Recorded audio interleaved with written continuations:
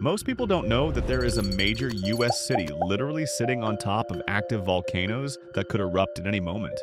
We're talking about Portland, Oregon, and those aren't just pretty mountains in the distance. Portland sits in the Cascade Volcanic Arc with over 50 volcanoes within 50 miles.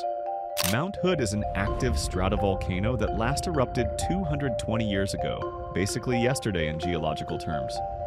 Mount St. Helens blew its top in 1980 just 50 miles away, claiming 57 lives and flattening 230 square miles. Scientists classify Mount Hood as potentially active, meaning it could blow at any time. The city has lava flows underneath and 13 volcanic vents within city limits, including Powell Butte Park, which is a cinder cone. USGS monitors these 24/7 because it's not just lava. We're talking lahars, ash clouds, and pyroclastic flows. Pretty wild that 650,000 people are living on a geological powder keg.